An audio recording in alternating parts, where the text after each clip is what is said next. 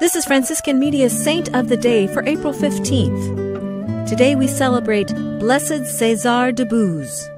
Well-to-do and popular, César de Buz chose an army career early in life. Happy as a soldier, things were going along smoothly until he saw firsthand the realities of battle. Though he'd been brought up to be pious and virtuous, César turned to pleasure and dissipation after spending 3 years in Paris. Not long after, he fell seriously ill and returned to his country home.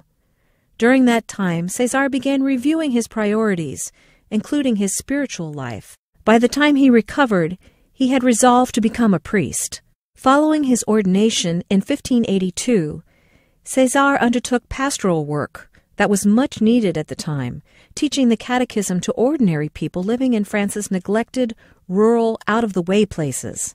Working with his cousin, César developed what we would call today a family catechesis program. Bishops were delighted with his efforts to ward off heresy among all the people, and not just to catechize children.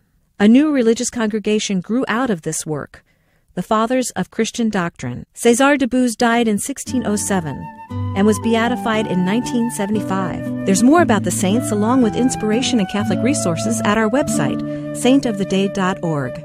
From Franciscan Media, this has been Saint of the Day.